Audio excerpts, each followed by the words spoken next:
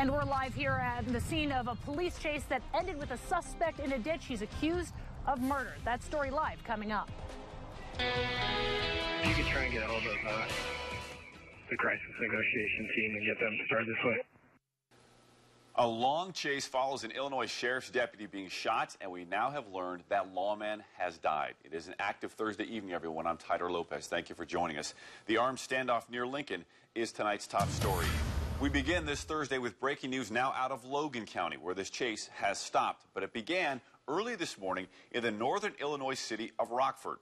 That's quite a distance, nearly 175 miles away from the starting point. So this was the scene for hundreds of drivers, including a viewer who took cell phone video of that high-speed chase, believed to be at over 100 miles per hour. A timeline now. Just after 9 a.m., a U.S. Marshals Service task force trying to serve an arrest warrant for 39-year-old Floyd Brown at a hotel in Rockford. A sheriff's deputy with McHenry County was with that task force when he was shot. It's believed he was shot through the door. Early this afternoon, state police reported the deputy had died. He's now been identified as Jacob Keltner. Another woman in that hotel room with the suspect, Floyd Brown, also shot. She was treated and released with survivable wounds. Police believe that Floyd jumped out of his third-floor hotel room, got in a car, and took off.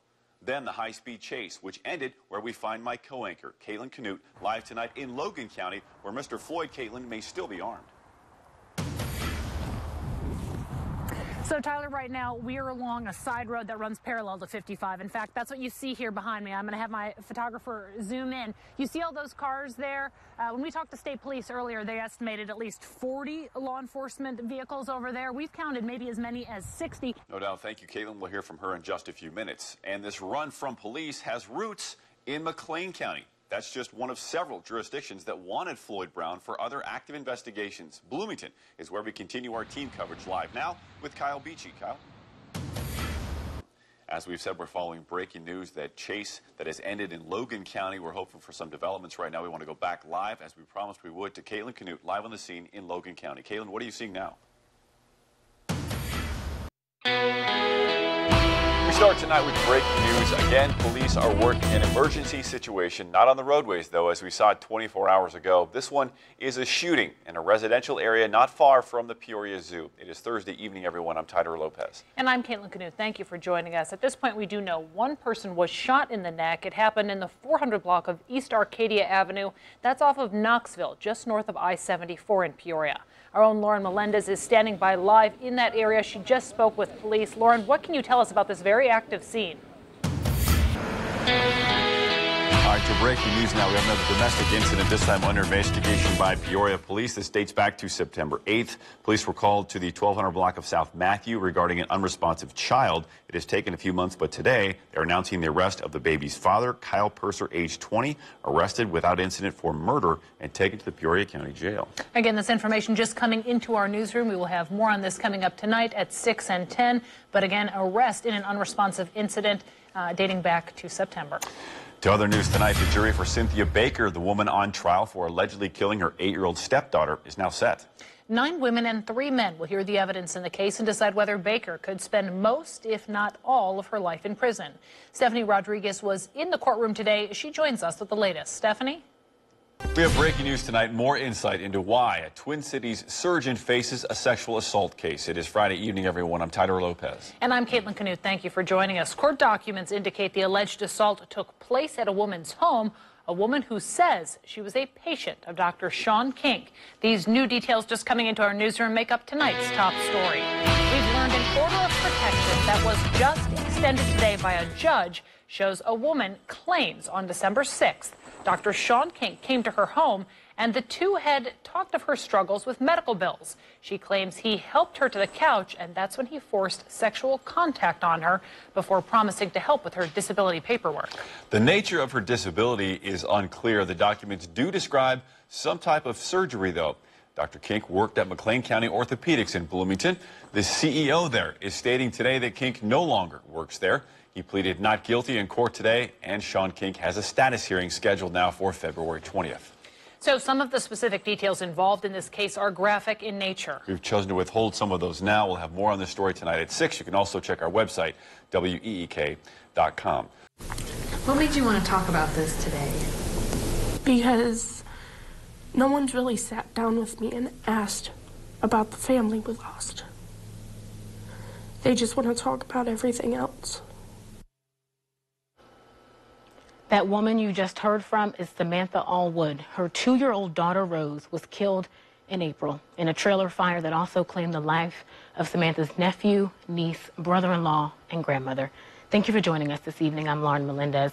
Much of the story's local and national coverage is focused on the 9-year-old boy charged with murder in this case. But Samantha is saying there's more to the story. The mother of that 9-year-old has now been placed on a gag order after she spoke publicly on the incident for the first time this week. But her sister Samantha says in her darkest moments, when she contemplated taking her own life, Rose was the one who gave her a reason to keep going. And that's why she wants people to know how important her family was and still is. Today, Samantha shared some video of Rose having fun with her uncle, Jason Wall. He was one of the 5 people killed in that fire. Samantha says Jason was far more than an uncle to her daughter. He was a father figure. He loved that little girl, and he always promised me that he would protect her. That night, how they ended up finding them was right next to each other.